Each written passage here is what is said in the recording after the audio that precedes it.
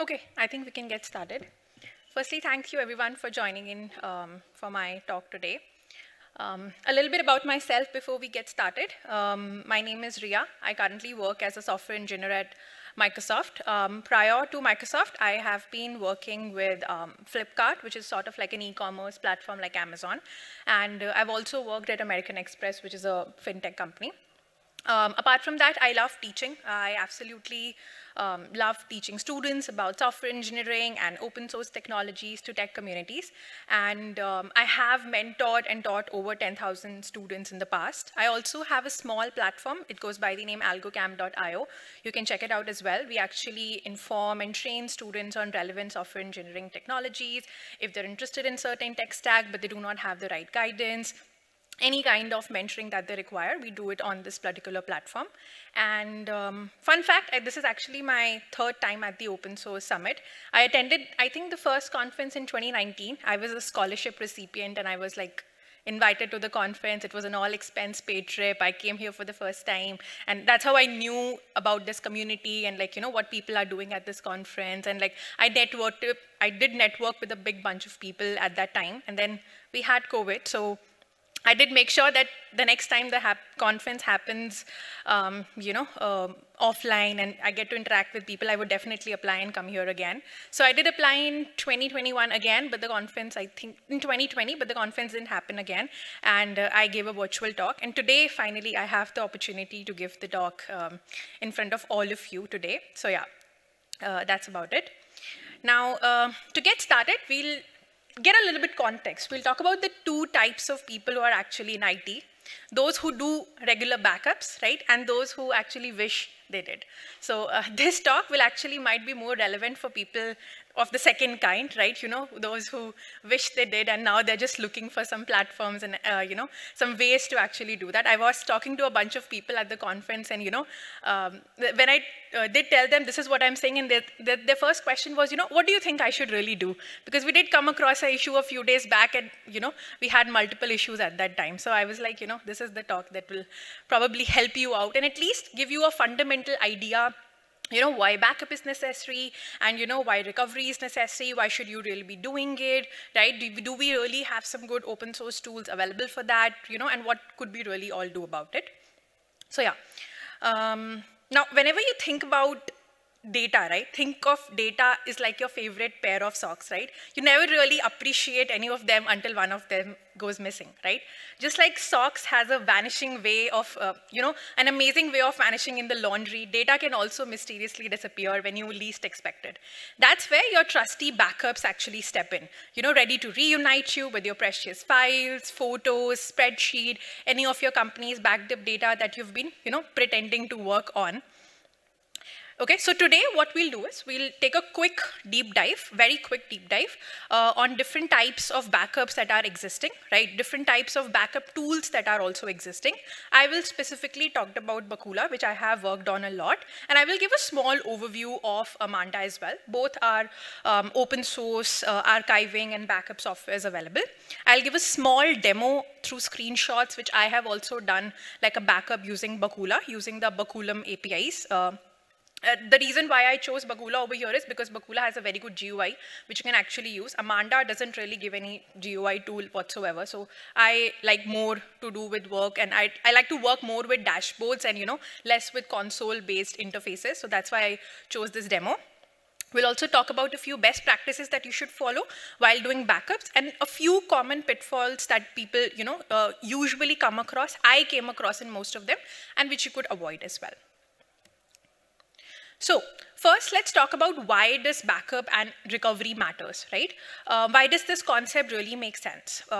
Both concepts are very crucial to any organization's IT strategy for several reasons, right? First, data loss statistics actually reveal that businesses regularly face, the risk of data loss due to various factors. It could be a hardware failure, human failure, or it could be a cyber attack as well.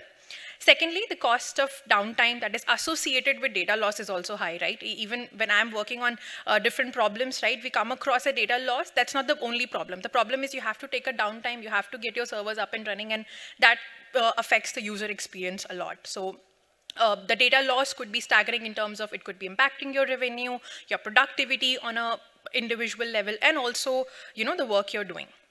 So finally, and also Linux systems, though they are known for their robustness, right, they are not immune to vulnerabilities, making regular backups and effective recovery plans, which are very essential to safeguard your critical data and actually minimize any potential disruptions in operations that you're doing, right? So know that whenever we are doing backups, right, it's always a cost to risk relation that companies take in mind while doing backups, right? The decision to implement backups is fundamentally a relation which is sort of based on that. On one hand, the cost of establishing and maintaining backup systems may seem like an expenditure that you may not be ready to do right now.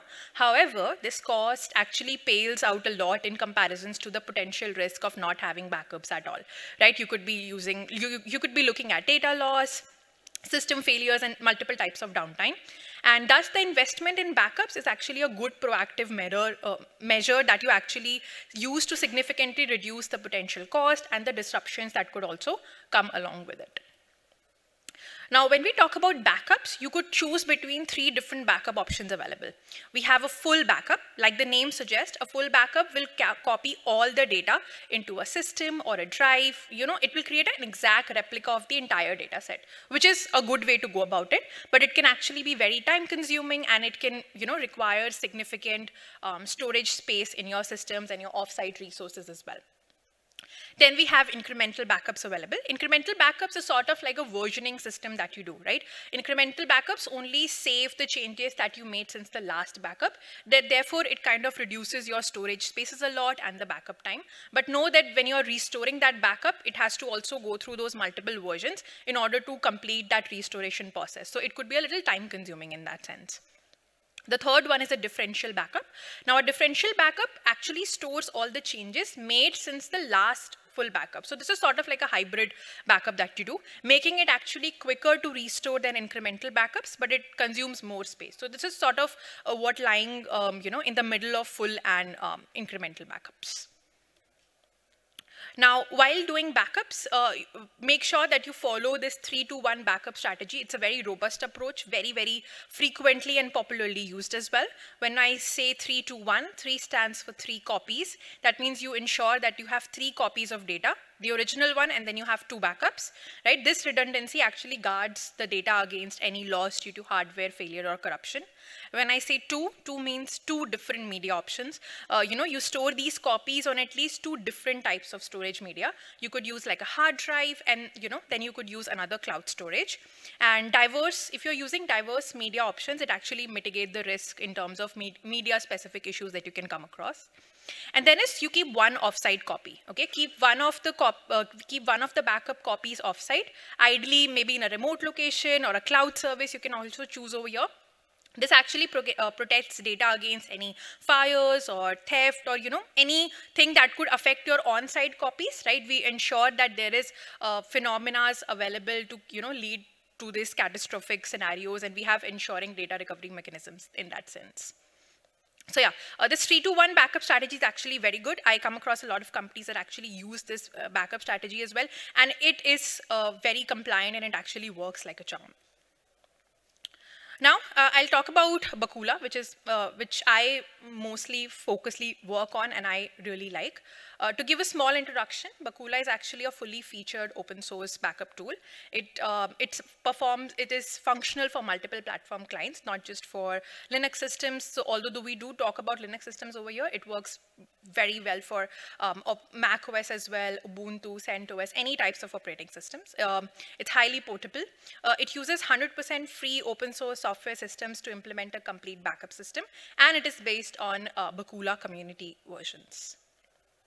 This is just a small architecture of what Bacula has. It has basically 4 components. It has a director, very simple, director, catalog, storage daemon, and your client serving the different functions. So director, as you see in the very middle, it's basically like an architectural component that performs and does all the backup and the restoration jobs. The director process basically runs on Linux distributions. You could use Red Hat, Debian, or Ubuntu. Catalog, like the name suggests, is like a component which is in a specific database. It is only accessible through SQL updates and SQL queries. The catalog basically stores different metadata, for all type of backup activities. The information could be stored, the information that you store over here could be file names, it could be permission dates, it could be storage coordinates for all the information that you're storing, and some global records if you have as well. Then we have a storage daemon. The storage daemon is basically the one that is actually backing up your data, and that is actually writing your data to different storage medias. And then you have the clients, right? You could see different clients over here, which could be latching onto these functionalities in order to do the backup. So what you see over here is actually a GUI which I downloaded, and this is the dashboard that you see.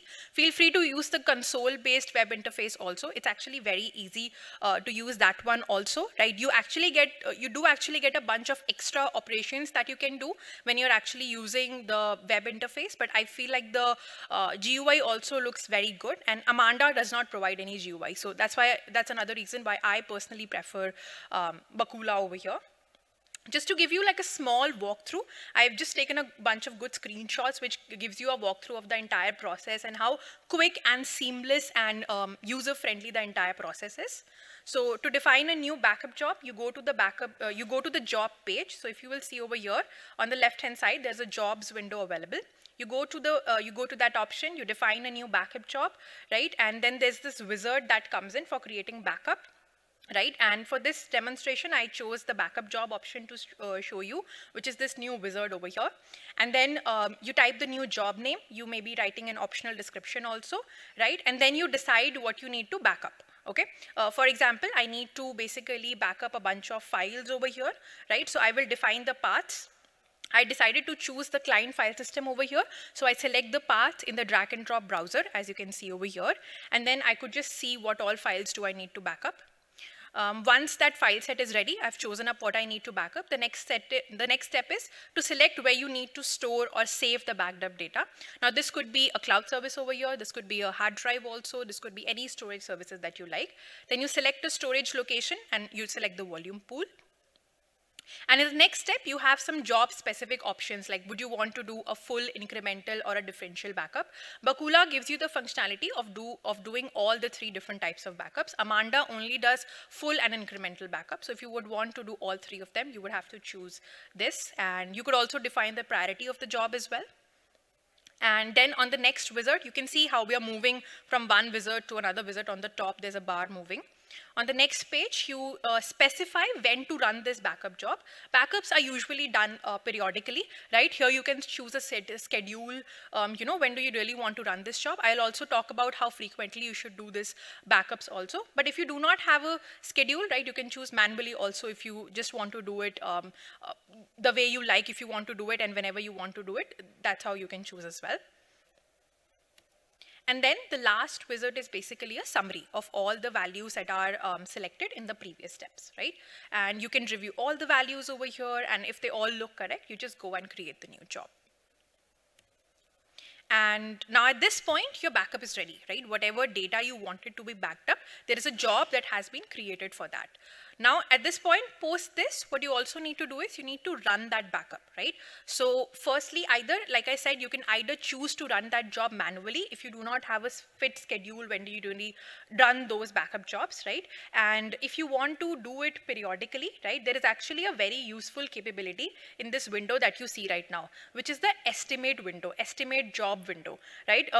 You can actually run this estimation to actually know in advance how much time is it going to take and how many files and how many bytes of data will be backed up, right? And how much storage it will actually take in your effective end systems, which is going to store the data in. And then after running the job, you actually move to a new view page, right? Where you can select the backup process from the client perspective. You can see the backup process from the client perspective. By the way, this works absolutely the same whenever you're using mobile also. Even from mobile, you can actually run the backups, which again works like a charm.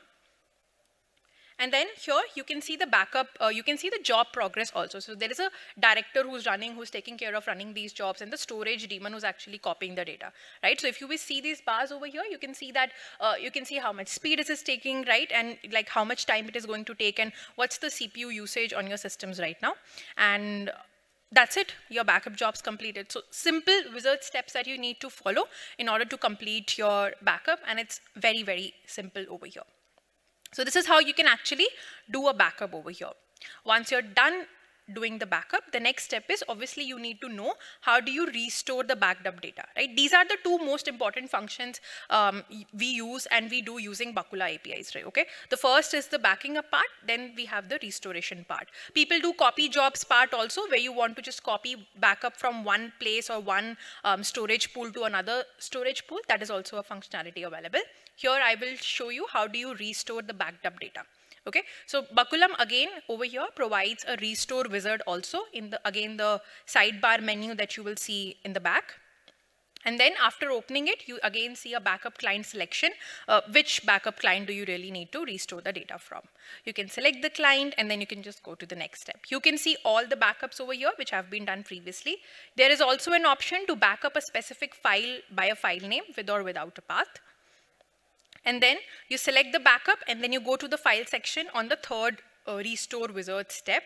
Here in the file browser, you choose the directories and the files to restore, okay? Know that there is also an option that if there is a file which has 4 different versions, you could actually back up a very specific version also of the file that you really want over here that exists in the backups. And the next wizard basically, defines the destination where we will restore or we will, store our restored data. By default, the location in which you did the backup is the location from which the backup actually originated, right? Is the location you actually restored the data to, but you can actually change and pick up a different host as well than the original over here. And then the next step just shows you, it has a bunch of more, I would say, options. I skipped the fourth, I would say, wizard step over here. It has just some restoration policies and options if you really want to add it, right? You can do that. I usually keep it untouched and I go to the summary section just before to see what I'm trying to back up, and if everything works fine, I just go ahead and do the restoration part. This is the view that you get when you're trying to restore. Just like the backup job, you can see that the running restore job is in progress. After completion, there is a summary of the entire progress and what all has been backed up and where all it has been stored. Okay, and yeah, you've performed this way very simply in a bunch of few minutes the two most important Bacula functions most people actually use. Okay, first, the interface is very simple. It actually enables the user to administer Bacula from any mobile device. Okay, so this can be very crucial for cases when you're working outside the office and somebody from the organization sends a text message like, hey, I actually deleted, an important report file and I need it urgently. Are you able to restore it to my computer? And you could do the restoration process using a mobile phone and the same wizard steps that I just described.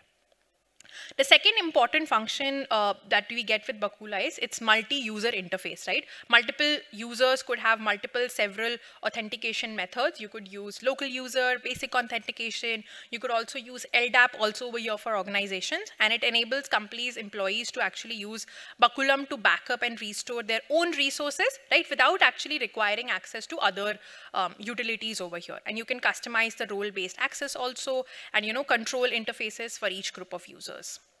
Of course, these options are just the tip of the iceberg regarding the Bacula capabilities. Bacula is really about being configurable, okay? If you consider all the cloud-based backup options available out there and a lot of other backup options available, although they are quite flexible, but I feel like Bacula is quite configurable in terms of what do you really want to back up, from where do you want to back up, what do you really want to back up. So it's quite configurable and you can use the way you like to its own purpose over here. So this kind of helps you give a very good view of your data also, how it's being backed up, and it definitely makes your life a lot easier in this case. Next, we have Amanda. Amanda basically, so the word stands for Advanced Maryland Automatic Network Disk Archiver. It's again an open source archiving software, and it follows sort of like a client server model. The fundamental way of the workings of both are a little different, right? It's sort of like a schedule-based backup that starts whenever a server sort of contacts each client. It follows a tape spanning, I would say, methodology where it divides your backup storages into multiple tapes and it tries to store data into that. If at any point of time it doesn't fit, right, it will actually split it into multiple different tapes. One of the good things about Amanda is that it's actually a very good and intelligent scheduler, right? It'll always try to optimize the use of your computer resources across different backup runs. So it has different functionalities available wherein it tries to, make sure that your backing process is always optimized and you don't have to focus a lot on the areas which you don't want to focus on. Although the downside of using Amanda is that it doesn't have a GUI over here. So you only have console-based options available in order to use it. Amanda doesn't work with macOS systems and those storage devices as well. So that's another thing that you need to keep in mind while making a choice if you want to work with Bacula and Amanda. But apart from that, both are very popular, I would say, backing up software available. The customer support and the enterprise solutions for both of them are really good, and you don't face a lot of issues while working with them. Now, to talk about a few important points while you're working with, I would say, any type of backing up software or backup solutions that you're going with, just make sure you follow these few practices, which works very well. First is you do regular data backups, okay? You ensure that there is a regular backup schedule based on the criticality of your data and how frequently it changes. For critical data, people do daily or even more frequent backups than that as well, right? With less critical data, make it maybe backed up less frequently in that case.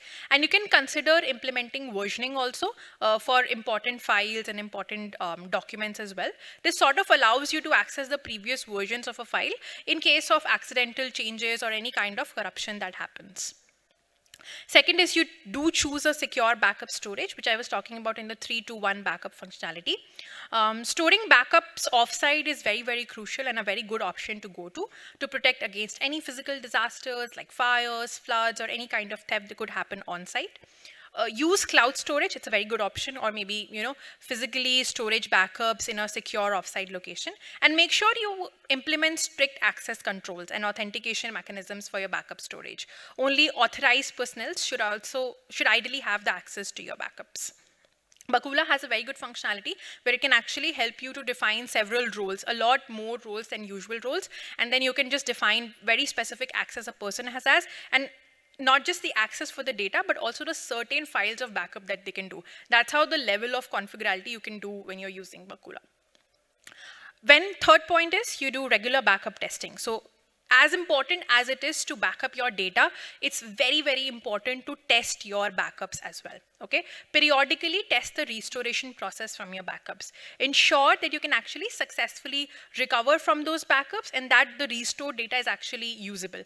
Many a times it happens that, people keep on doing the backups, but the moment they try to restore the backup, it usually does not work, or it has some sort of corrupted data, or something happened that the backup didn't really work well. So make sure you verify the integrity of the backed up data to ensure that it has not become corrupted over time. Some backup solutions already has this inbuilt validation feature available where they do sort of test your backups very frequently to see if everything works fine or not. Then we have monitoring and alerts. That's how I like to work on it personally. You can have different monitoring tools also that actually, alert you in case of any backup failures or any anomalies. Early detection that can actually happen, that can actually help you to address issues before they become more critical. Bacula also do have some plugin functionalities available where you can set up monitoring and any type of logging that you would really want in order to make sure it works fine. And then make sure you have a disaster recovery plan. Like you do, backups, and like you do disaster recovery plans everywhere, right? You make sure that you develop a comprehensive disaster recovery plan that, outlines how you respond to different types of data loss scenarios, right? And you include details also about, who is responsible, what are the communication procedures, and everything along with it. And yeah, to sort of talk about a few common pitfalls also over here that you avoid. The first is how you rely solely on one backup method, okay? Do not do that. Do not fall into a single point of failure scenario. Depending on only on one backup method, right, it can actually lead to a single point of failure. If that method fails or if anything becomes compromised, you risk losing all your data, okay?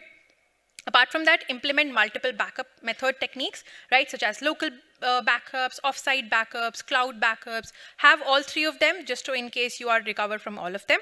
This sort of does include a little bit redundancy and increases the chance of data recovery in various scenarios.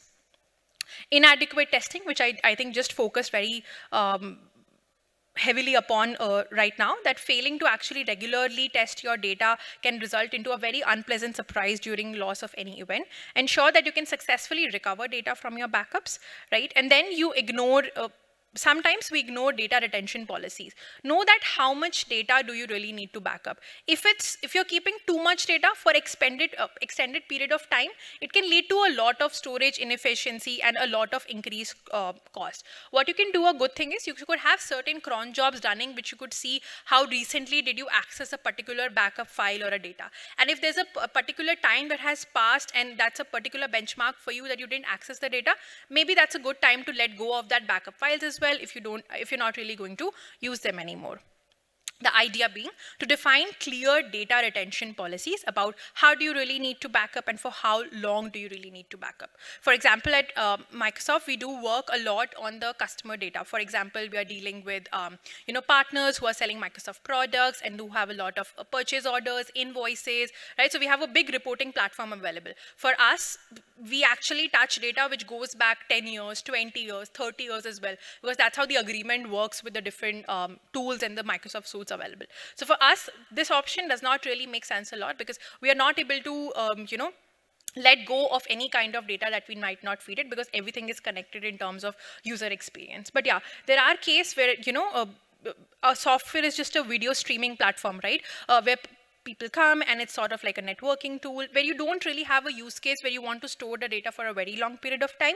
In that case, it's a good option to avoid and have good data retention policies.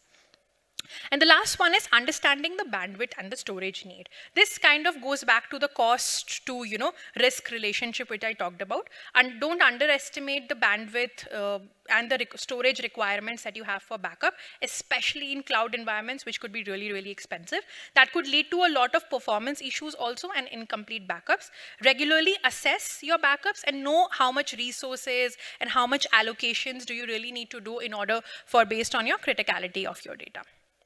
And yeah, this kind of sort of helps you to understand all these points are something that I came across very frequently and I worked on, and I felt that, these are the points which become very, very crucial when you're working with data, right? And especially how do you try to understand that data? Because data as in its sense could not just go through in terms of if you're accessing it from database. For example, I work on a data platform team where, the data is not just present in our source databases, it is also going through multiple pipelines. We are running through ETL pipelines, right?